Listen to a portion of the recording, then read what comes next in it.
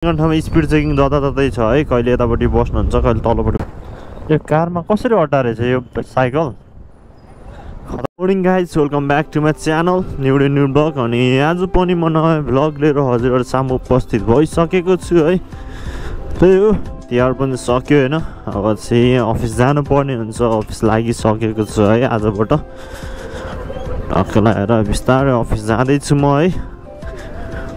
तिहारमा हल्का बिजी भएर खासै ब्लग हान्न पाइएन है। त्यही हो, पनि केही छैन। अब चाहिँ बिस्तारै अफिसतिर लाग्यो होइन आनन्दले। के हो बिहानै बाइक स्टार्ट अफ हुन्छ त, वार्मअप त गरेको त गाइज। अनि आजभोलि चाहिँ बुढानीकण्ठमा स्पिड चेकिङ जताततै छ है। कहिले यतापट्टि बस्नुहुन्छ, कहिले तलपट्टि बस्नुहुन्छ।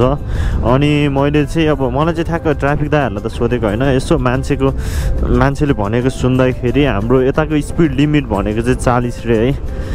लेख्न चाहिँ कतै पनि लेखेको छैन। अस्ति एउटा साथीलाई चिट काट्यो अरे होइन, 46 है कति पुगेको थियो अरे। अनि चिट काट्यो अरे, स्पिड लिमिट 40 भन्नुभयो भनेर भन्दै थियो उसले। त्यही भएर एकदम केयरफुल हुनुपर्ने हुन्छ है। बाटो एकदम खाली हुन्छ नि त यता, अनि त्यही भएर मान्छेहरूले धेरै कुदाउँछ है। धेरै कुदाउँछ भने 50-60 त नर्मल्ली गइराखेकै हुन्छ। अनि त्यसमा 40 रे स्पिड लिमिट भनेर भनेको सुनेको छु है। यसो यतातिरको हुनुहुन्छ भने यसो अलिकति केयरफुल भएर चलाइदिनु पऱ्यो। अहिले अब टाइममा त्यस्तो उयो भइरहेको बेलामा किन एग्रेसिभ चलाउने, किन चिट काट्ने होइन। त्यही भएर बरु बिस्तारै गइदिने आनन्दले होइन, टेन्सन नलिकन। हिजो पनि यतातिर थियो चेकिङ, अस्ति तल के अरे स्पिड चेकिङ होइन। अनि अस्ति तल थियो पालै पिलो, अब कहिले कता बसिरहनु भएको छ क्या।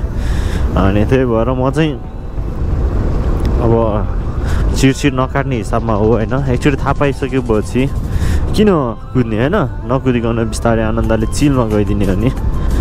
किन हतार गर्ने हो र, हतार नगर्ने हो, टेन्सन नलिकन आनन्दले जाने हो है त। बिस्तारै गइदिनु पऱ्यो है। स्पिड चेकिङमा टक्क परिहाल्यो भने होइन पैसा यार, पैसा भन्दा नि मेन कुरा चाहिँ टाइम हुन्छ क्या। चिट लिँदा यताउता कम झन्झट हुन्छ है। त्यही भएर बरु छिटै नकाट्ने क्या, आनन्दले हिँडिदिने हो होइन। बरु अलिकति बिस्तारै गइदिने, छिट चाहिँ नकाट्ने सकभर है। चाहिँ यताबाट भित्र छिटो जान्छु। आज चाहिँ यता हाम्रो वेयर हाउसतिर जानु छ क्या, अफिस भन्दा नि। आज अगाडि उता गएर अनि त्यहाँ सानो कामहरू सकाएर त्यसपछि चाहिँ अफिस छिर्छु है। सो उताबाट मेन रोड जानुभन्दा यतैबाट जानु फाइदा हुन्छ क्या त्यहाँ जान चाहिँ। हुन त यता अफिस जाँदाखेरि पनि यताबाट ठिकै हुन्छ होइन, तर पनि यता वेयर हाउस जाँदाखेरि यताबाट एकदम सजिलो हुन्छ क्या। उता मेन रोड गएर पनि फेरि भित्र छिरेर भित्र आइरहनु पर्छ होइन। यताबाट डाइरेक्ट त्यहीँ पुग्ने गरी गयो भने ढुक्क हुन्छ नि त। त्यही भएर मस्त घाम लागिरहेछ है। अब हाम्रो कम्पनीको अलि लङ छुट्टी भनेको चाहिँ सक्यो क्या। दसैँमा हुन्थ्यो, तिहारमा हुन्थ्यो होइन, अनि त्यो पनि दुइटै सकिहाल्यो। अब चाहिँ आनन्दले काम गर्ने, शनिबार मात्र छुट्टी हुन्छ। यता चाहिँ बाटो बनाउनु लागेको रहेछ होइन, त्यही भएर यस्तो छ। पिच हुन्छ होला 2-4 दिनमा टक्क लगाएर त्यो बनिसक्यो। यस्तो चिल्लै भइहाल्यो नि यहाँ तलसम्म होइन, मजा आउँछ नि। आनन्दको बाटो हिँड्नको लागि केही समय अप्ठ्यारो बाटो पनि हिँड्नु पर्ने हुन्छ क्या होइन। स्वर्ग देख्नु छ भने नर्क जस्तो बाटो पनि त पार गर्नु पर्यो नि त होइन। त्यही भन्दै बिस्तारै अगाडि बढ्दै होइन अफिसतिर जाँदैछु म है। बाइकको वजन कति छ, वजन भन्छ नि वेट कति छ भनेर थाहा पाउनको लागि होइन डोराउनु पर्छ क्या। त्यो टाइममा थाहा हुन्छ यार। अहिले त हलुकै लाग्छ नि त, जे भयो भने जति नै हेभी भए पनि होइन हलुकै लाग्छ कि। चलाउँदाखेरि मजै आउँछ है, मतलबै हुँदैन।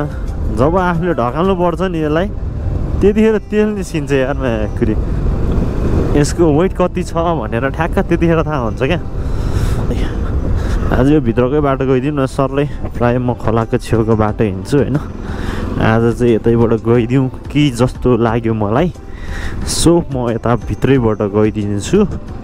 नहिँडेको बाटो त होइन, हिँड्न त हिँडेको।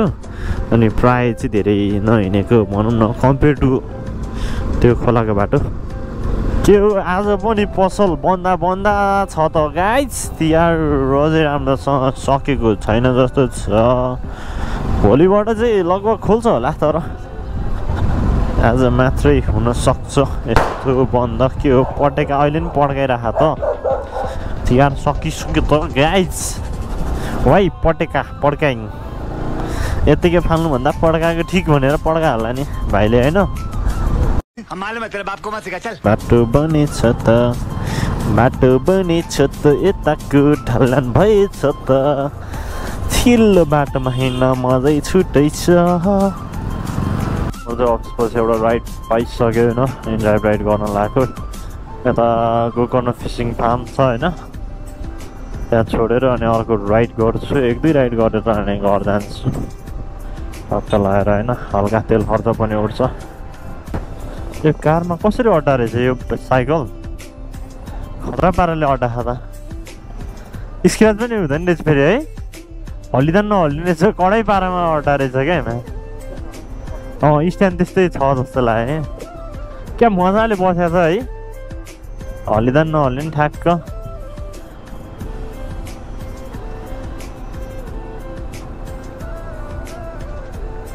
फर्स्ट टाइम देखायो यसरी हालेको त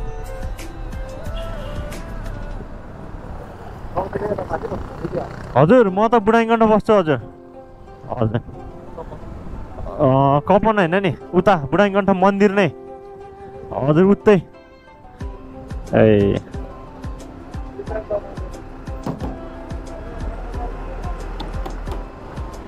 ए म्याक्रे हरन फेरि मेरो के भयो